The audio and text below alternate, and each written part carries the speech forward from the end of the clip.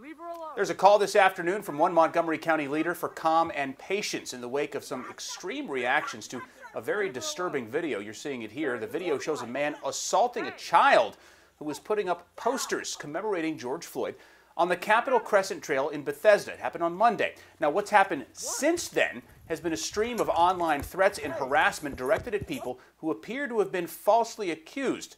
Scott Broom is with us now live to talk more about this. Scott, this has gone viral coast to coast.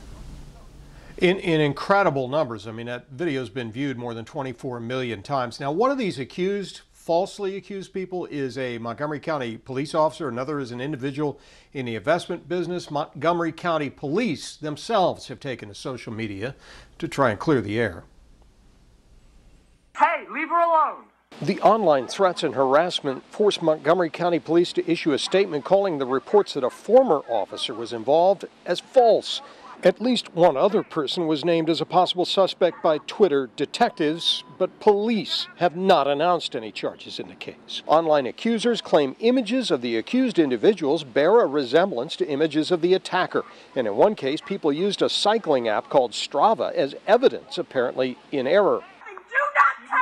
Leave her alone. The attack on the Capital Crescent Trail Monday shows an adult cyclist attacking an adolescent girl as two other teens react. The trio were posting flyers commemorating George Floyd. According to a Montgomery County Council member, Montgomery Park Police issued an appeal for tips as the video skyrocketed to more than 25 million views and the online accusations intensified. Hatred begets hatred. Will Jawando, a Montgomery County Council member, called for a lowering of the temperature. Twitter can be a very dangerous place, so I think I would caution people just not to jump to conclusions, let police do their work.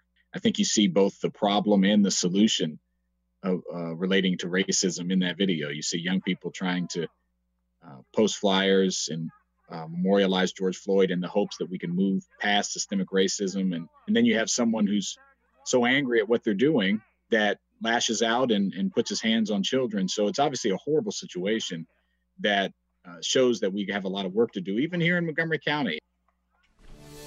So again, if you've seen these online posts that somebody's been accused, those have not been verified by police. And in fact, in one case, police have said those accusations are flat out false.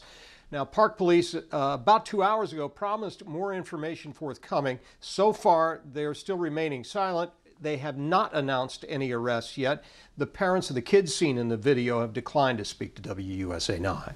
Scott Broom, WUSA 9, reporting live. Back to you, Lorenzo. So